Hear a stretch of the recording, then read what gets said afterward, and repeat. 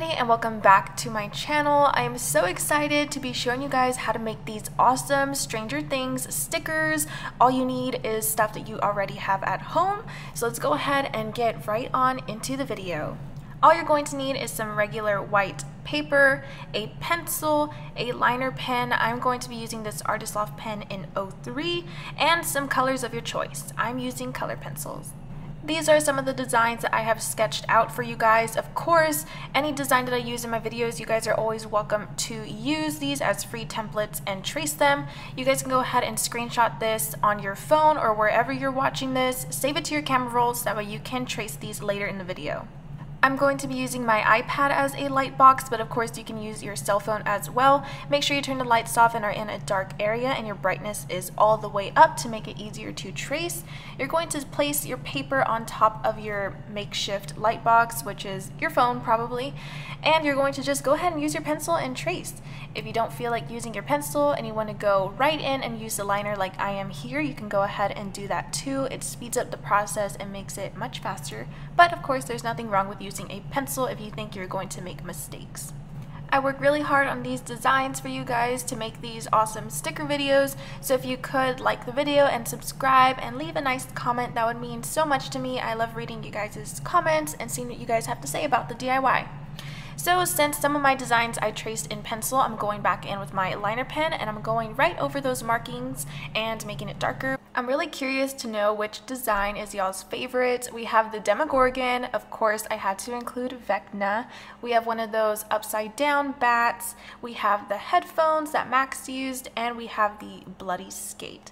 So comment down below which one is your fave and which one you are going to be using. Of course, I hope you guys use all of them to make your stickers, but I'm just curious to know.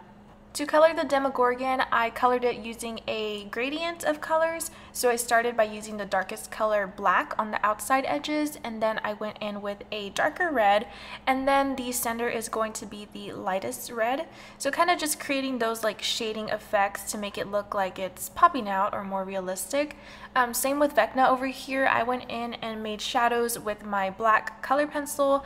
Then I'm adding hints of red here and there, mainly by his eyes and in like his little tentacle things. And then I went in and colored him lightly with a gray color pencil. And here with this bat creature, I'm not really sure what it's called. If you guys know, you should let me know because I just call it like the upside down bat. But I'm going in and I'm coloring with a light orange or like peachy color for the wings. And then I'm creating those shadows with the black color pencil as well.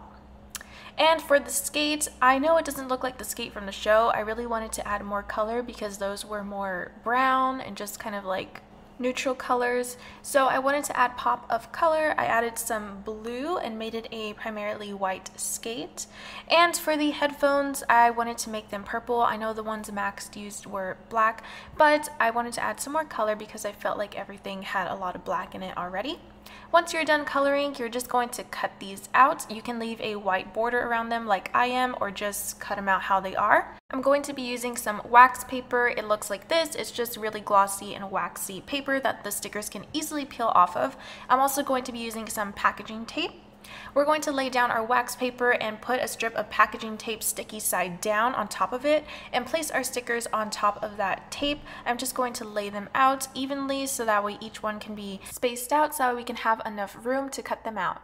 Then you're going to place another strip of packaging tape that is the same length on top of all of your stickers, and make sure you cover all of the paper, otherwise you will have some parts that are not glossy. The last step is to simply cut out all of your stickers with your scissors.